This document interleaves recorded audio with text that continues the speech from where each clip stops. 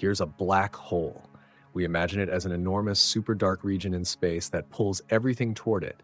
And once something falls inside, it is dragged to the central endpoint called the singularity, where everything gets squished, right?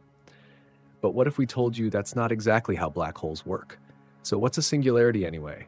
And what really is on the other side of the pitch black curtain? What comes to your mind when you think of a black hole? Maybe you imagine a pitch black monster out in space, a vacuum cleaner gobbling up everything that dares come near it. That's a pretty common image, and yeah, black holes are terrifying, but they're also way more fascinating than you might think. They're not just cosmic garbage disposals. In fact, they're some of the strangest and most complex objects in the universe.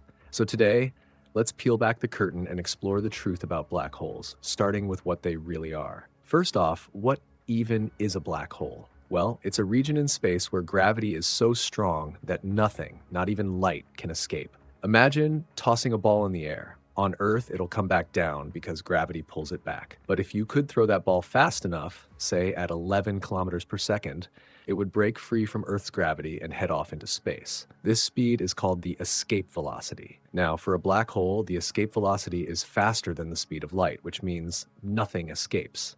Not light, not matter, nada. But how do black holes form in the first place?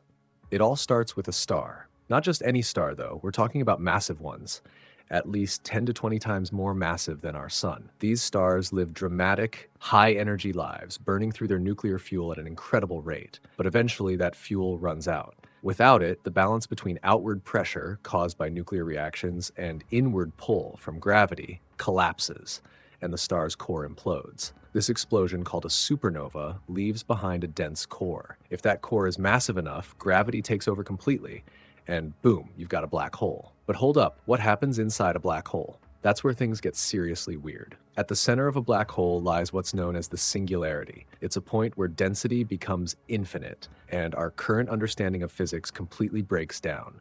Imagine taking the entire Earth and crushing it down into a ball the size of a marble. Now imagine squeezing that marble even more until it has zero size. Sounds crazy, right? That's essentially what the singularity is supposed to be. Infinite mass packed into zero space. But here's the kicker. Physicists aren't even sure singularities are real. Sure, the math suggests they should exist, but infinities don't really show up in nature. When they do pop up in calculations, it's often a sign that our theories are incomplete. Let's pause for a second and think about this. If singularities aren't real, what's actually happening inside a black hole? Is it just a glitch in our understanding? Or is there something else? Something beyond what we can even imagine, lurking at the heart of these cosmic giants. Before we dive deeper into that rabbit hole, let's talk about something a bit more tangible. The event horizon. This is the boundary of a black hole, the point of no return. Once you cross it, there's no going back. It's like stepping onto a conveyor belt that leads straight to the singularity. No matter how fast or hard you try to run, you're going in one direction, down. But event horizons aren't just boring boundaries. They're actually where some of the most mind-blowing phenomena occur. Take Hawking radiation, for example. Stephen Hawking theorized that black holes aren't completely inescapable. Near the event horizon, particles and antiparticles are constantly popping in and out of existence. If one of these particles falls into the black hole while the other escapes, the escaping particle carries away a tiny bit of the black hole's energy. Over time, we're talking a long time, like 10 for 68 years, this process could cause the black hole to evaporate entirely. Yeah. You heard that right. Even black holes have an expiration date. But wait, if black holes can evaporate, what happens to the stuff inside them? Does it just vanish? This is one of the biggest mysteries in modern physics. According to the laws of quantum mechanics, information, like the properties of particles, can't be destroyed. But if a black hole evaporates completely, where does that information go? This conundrum is known as the black hole information paradox, and solving it could unlock entirely new physics. Now let's take things up a notch. Not all black holes are the same. Some are massive, with billions of times the mass of the sun. These are called supermassive black holes, and they sit at the centers of galaxies, including our own Milky Way. Scientists think they act like cosmic anchors, shaping the structure of galaxies around them. On the other hand, there are also tiny black holes, sometimes called primordial black holes. These might have formed in the early universe, right after the Big Bang, when conditions were unimaginably dense. Some scientists even speculate that these tiny black holes could explain dark matter, the mysterious substance that makes up most of the universe's mass but doesn't interact with light. But there's one type of black hole that really steals the show: spinning black holes. Known as Kerr black holes, these cosmic whirlpools don't just sit still. They spin at incredible speeds, dragging space-time along with them. Think of it like a spoon stirring honey. The honey, space-time, gets twisted and pulled along by the spoon, the black hole. This spinning motion creates all kinds of wild effects, like ergospheres, regions where space-time moves so fast that objects can't stay still, even if they're not touching the black hole itself. Let's start with a question that's been puzzling scientists for decades. What's on the other side of a black hole? The short answer is, we don't know, but that hasn't stopped people from coming up with some fascinating theories. One idea is that black holes could be connected to wormholes, theoretical tunnels through space-time that link one part of the universe to another. Imagine you're holding a piece of paper. If you fold it in half and punch a hole through it, the hole connects two separate points. A wormhole is kind of like that, except instead of paper, it's space-time itself. Some scientists even think that black holes might not destroy everything that falls into them. Instead, they could act as gateways, spitting matter and energy out somewhere else in the universe, or maybe even in a different universe altogether. Sound crazy?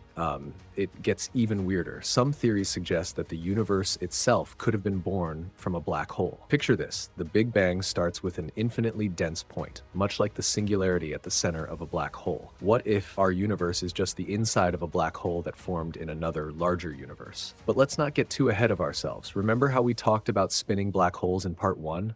These Kerr black holes don't have the same kind of singularity as non-spinning ones. Instead of a single point, they have a ring singularity. This ring creates a unique space-time environment where things get complicated. Here's a fun visualization. Imagine you're tossing a rock into a pond. Normally, it would sink straight down, but what if the pond were spinning like a whirlpool? The rock wouldn't just sink, it would spiral downward, following the swirling motion of the water. That's kind of what happens with matter falling into a Kerr black hole. Instead of plunging straight into the singularity, it gets caught up in the rotation, creating a dynamic, chaotic path. Now, here's the real twist. Some scientists think that you could actually survive crossing the event horizon of a spinning black hole. Instead of being crushed into oblivion, you might find yourself in a strange, almost normal space-time environment. Of course, normal is a relative term here. You'd still be cut off from the rest of the universe, and the forces at play would be unimaginably intense. But it's a tantalizing thought. Could black holes contain entire worlds inside them? Speaking of tantalizing thoughts, let's talk about the energy potential of black holes. Remember those ergospheres we mentioned earlier? In theory, they could be used to extract energy from a spinning black hole. By carefully dropping matter into the ergosphere and capturing the energy released, you could theoretically harness an almost limitless power source. It sounds like science fiction, but hey, so did black holes themselves a century ago. And then there's the ultimate question: what do black holes mean for the nature of reality itself? If singularities don't exist, what does that say about our understanding of space, time, and gravity? Some scientists believe that the answers lie in a theory of quantum gravity, a yet-to-be-discovered framework that combines Einstein's general relativity with quantum mechanics. This theory could not only explain black holes, but also unlock the secrets of the universe's most fundamental building blocks. So, where do we go from here? Black holes are still one of the biggest mysteries in science, and every new discovery raises more questions than answers. But one thing's for sure, they're not just cosmic vacuum cleaners. They're windows into the most extreme, mind-bending phenomena the universe has to offer. And who knows, maybe someday we'll figure out how to harness their energy, travel through their wormholes, or even unravel the mysteries of their singularities. Until then, black holes will continue to captivate our imaginations and challenge our understanding of the cosmos. Thanks for joining us on this journey. If your mind isn't completely melted yet, hit that like button, share this with your friends, and stick around for more deep dives into the universe's greatest mysteries. See you next time.